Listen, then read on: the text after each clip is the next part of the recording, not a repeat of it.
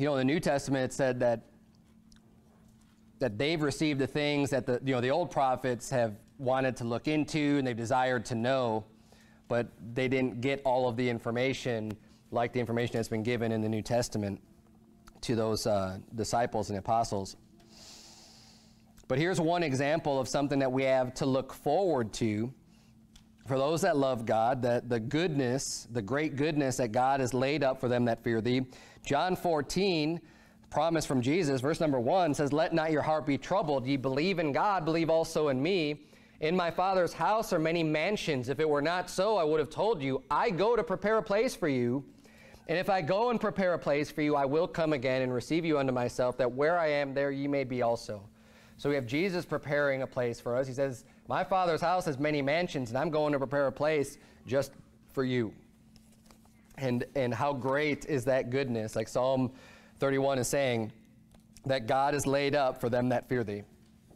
And keep that in mind also, that it's, I mentioned this last week, how, the God that we serve, while we ought to have reverence and fear for the Lord 100%, he's a very loving God. And if you don't understand that about God and have that right love and spirit and attitude of love from God, like we're not like, don't mistake the reverence and fear of the Lord that we ought to have as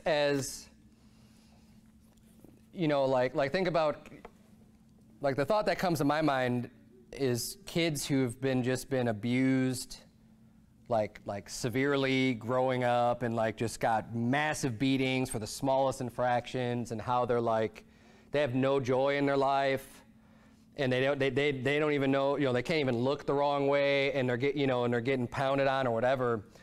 Like, that's not God, right? That's completely ungodly and not how God is.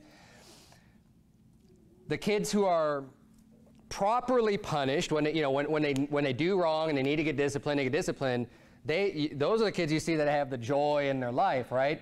And that's more godly and more biblical and more representative of who God is, because be sure that just as much as kids who are being disciplined properly, they have a fear of their parents. They have a fear of being punished and receiving that. But that's not like the only thought in their whole life is just like, man, I don't want, like I can't even make one wrong step or else I'm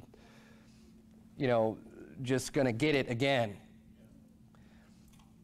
We ought to remember as much fear and reverence and holy reverence we need to have for the Lord, that he is merciful and long-suffering, and it's not something that you just have to live your life of just this total fear of like, oh man, what, Now, if you're going to get into some wicked sins, yeah, you better have that kind of fear that God's going to come, cloud up and rain on you.